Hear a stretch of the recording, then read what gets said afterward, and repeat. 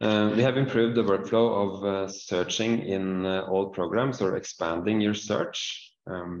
If I go back to the search form here and I type, for example, A, we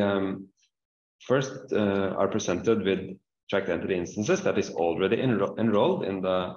WHO RMCH tracker, which we were working in. If we don't find the person we are looking for, we now have the search in all programs button at the bottom, and clicking it will produce the results in a list below, instead of switching the context like we did before, and losing the program context you're in, as well as the search terms you had entered. Okay,